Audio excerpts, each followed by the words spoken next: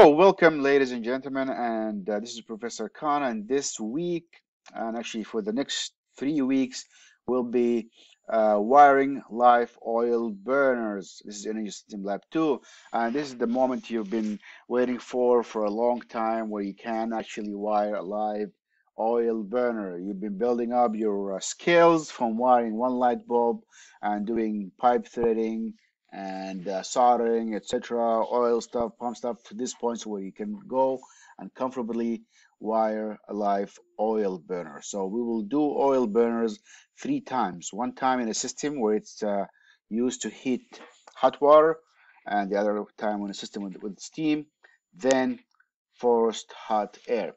Okay, so by now you have been able to wire a CAD control. You did that already 5 times, and I hope you're really comfortable with it. If not, please review some of the videos.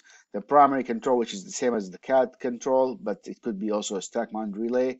Here you go, stack mount relay. An aquastat. I think I meant to say aquastat here, so aquastat and primary. So these are all 3 are primaries.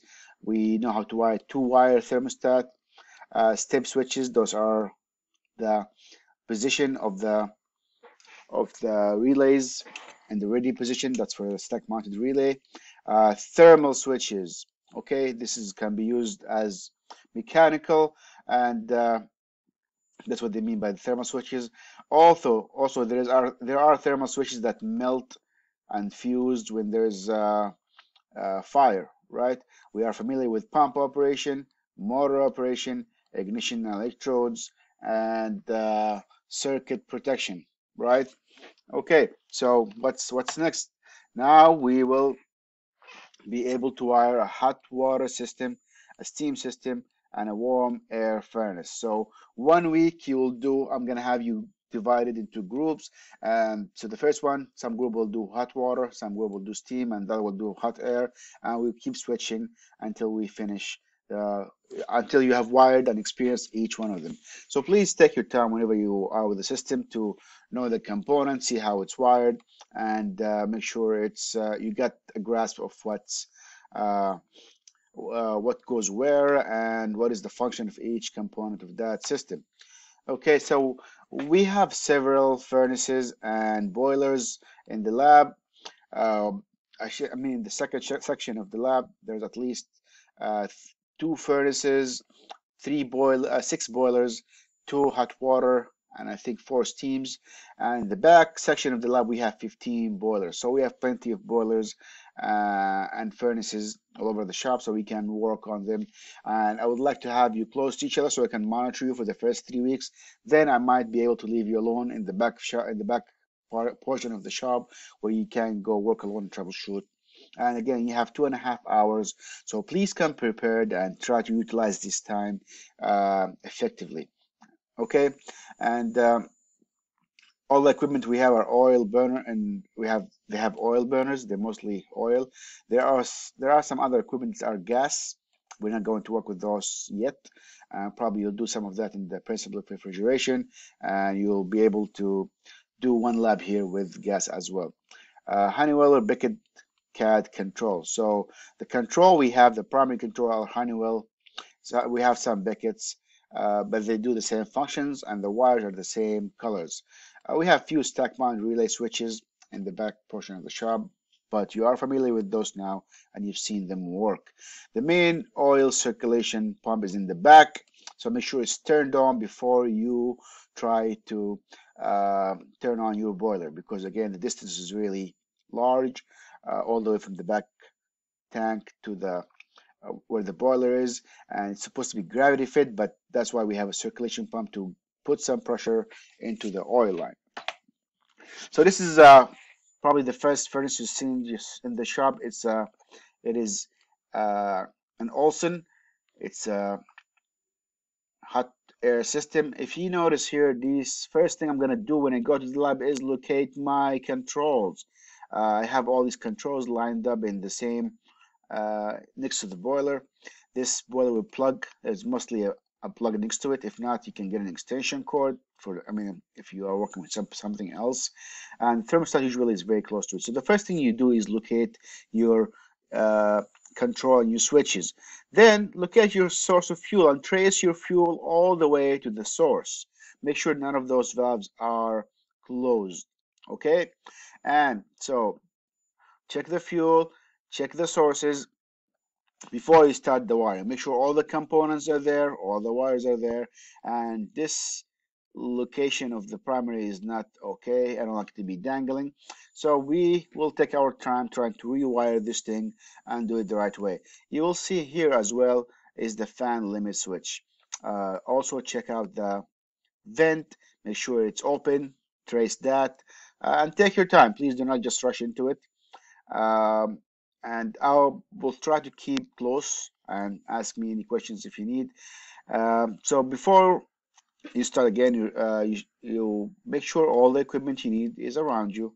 Make sure the oil line is available and open, and we can start by wiring using the schematic, and we'll see if it works or not. So these equipment usually they get used maybe twice or three times a year. So chances are sometimes it's clogged and sometimes they need some kind of encouragement. So we'll we'll we'll think about that a little bit and see how it works. So this is a hot air furnace. So the air will be pulled from this. This is the intake, and will go out from this area over here. And this is the inducer fan motor, and there's a fan inside in here. So this is one of the furnaces. It's an Olson, and we have a in here we have a boiler. It's a hot water system. Again, locate the component and see where it goes. And these systems actually are really cool because the heating system is upstairs of that little mock house over there. So again, take your time. We have 2.5 hours over 3 weeks. So hopefully by the end you will be able to manage to like not be intimidated by the look of an oil burner. Another air furnace over there is the other side from the mock house, and if you look here, there's an oil filter. Trace the oil line. This system here is coupled with an AC, so there's an AC and there's also a furnace put in together. So this is a really good system to start to practice on, and we'll look at the board as we go along. And please, when you do the wiring, make sure you leave the wires in good conditions and uh, look at the boxes, junction boxes. You don't want to be uncovered, and make sure all the equipment are in line. This is another steam boiler. So we have two boilers here. Those are both steam. We're gonna use both of these to wire. And again, locate your thermostat, locate all the controls. For example, here, this is my pressure switch. See what it looks like. Where is your gauge? Before you do anything, just look at the equipment and see what does it look like and what's happening. And I will again divide into group and try to explain to you where everything is. Please take notes and be attentive and be ready to get busy wiring these components. Okay, so I will assign you a furnace or a boiler. Take out. It's a good procedure to take out the burner and look inside the chamber. Make sure it's clean and there's no residual oil in there. That is very important. Look at your panel board and switches. You need 3 switches. Look at your oil supply line. Check the venting system. Look at your power supply. Connect your CAD primary control to the burner, and then have me check the wiring, and we'll turn it on and see if it works or not. And if not, that will be great because we can do some troubleshooting. Okay. So things you have to check for: thermostat response. Let's say it runs and it's nice and everything's good. Let's check the thermostat response. If we shut off the thermostat, will it respond and shut off or not? That's one thing you have to check. Check for the flame presence response. What if we shut off the oil and see if there's no flame, and how would the system respond? Okay. Check for proper operation. Is it turned on as high and low limit? Is there any vibration? Is there any buzzes? And so on. Check for smoke and check for the venting situation. Is it really venting to the outside or not? You can look and trace the smoke, and also you can look outside and see the vent and where does it go.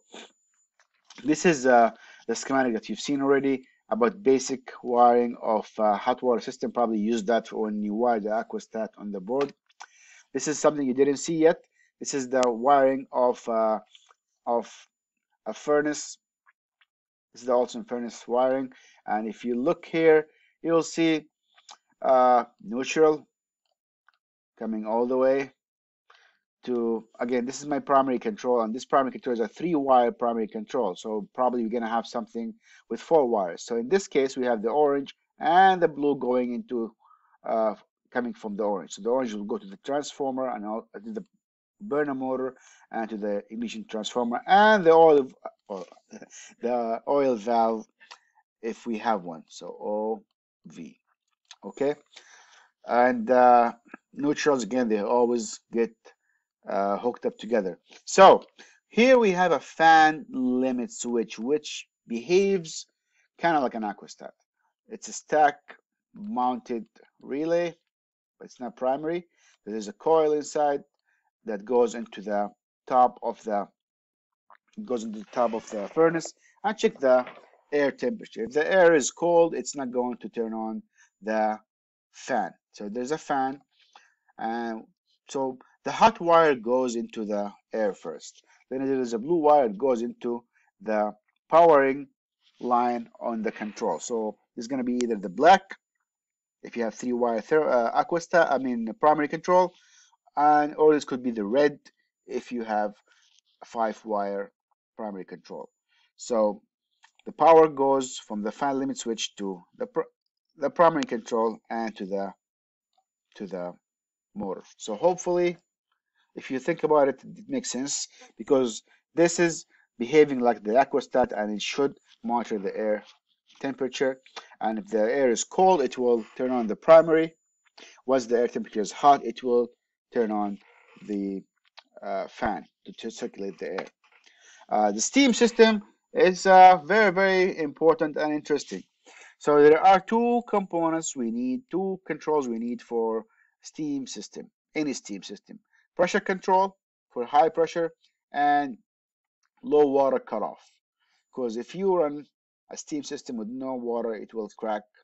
And if you exceed the pressure, the system will not function properly. So let's look at this. It looks a little bit messy. I made this schematic to make things a little bit easier, but forgive how it looks kind of basic, but it does the job. So the line voltage goes into the junction box here. This is a wire nut in here, and it will connect in series, which is it goes through the low water cutoff, then into the second, this is a wire nut, by the way, terminal, and goes in series into the pressure control all the way back to the controlling power of the primary control. So again, as we said, if this is 5-wire, you're gonna have this going to the red, which is the limit switch, or if it's 3-wire, it will go into the black. So you've noticed that those controls will behave like an aquastat. The hot air system will have the fan limit that behaves as a hot air system, and for the hot water we have an aquastat. Okay, as I always say, I can talk about these things forever, but until you do them and you get to touch them and play with them, it does not make a lot of sense. So I'm very excited to see you wire these things. Please be careful and take your time. Do not rush these labs. I think it's very, very important. It's going to be very exciting 3 upcoming weeks. Okay, so some questions that you need to know before you go to the lab. And again, I put an assignment for each kind of connection you did. If you did hot air, there's an assignment for that. So you go back on Blackboard and do those questions. So how do you check for the draft door for function? The draft door is what's on the vent. Basically, you push it with your finger. It should swing open and close back again if there is no draft. What is the oil line pressure coming into the oil burner? It should be 0 gauge. It should be atmospheric pressure because it's coming as gravity. It should not be pressurized. Was there smoke when you in the fire chamber if you first turn it on?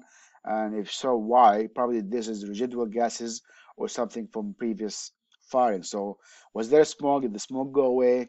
And how did you deal with that? How will you check if there is an oil flow in the oil line? The best way to check for that is to purge and bleed the pump. If you purge it, this is one way to check if there's an oil flow. So it's really difficult to know if the oil is going or not, but opening the purge line with a small bucket, you can tell that there is oil in the line or not. If you increase the air intake, what would happen to the flame? The flame will increase and you'll be burning lean. So pay attention to that. So these are a few questions, and I put more questions on the blackboard for you to practice on. And I will be adding videos from the lab for each one of those connections. Okay, have fun, and I'll see you soon. Bye.